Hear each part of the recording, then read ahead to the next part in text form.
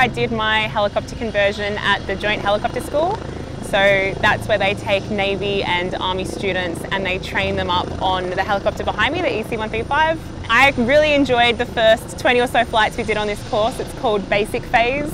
It's just where we learn how to hover, take off, the really basics of the helicopter, and I found that really quite fun and new. It was very different from fixed wing training, and yeah, really enjoyed that.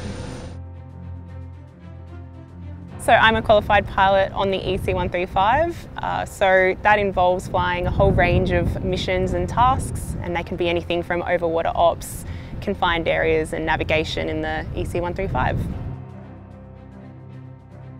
I've had so many amazing experiences since I've joined up, and I've met so many great people, and it's also a really challenging and rewarding job.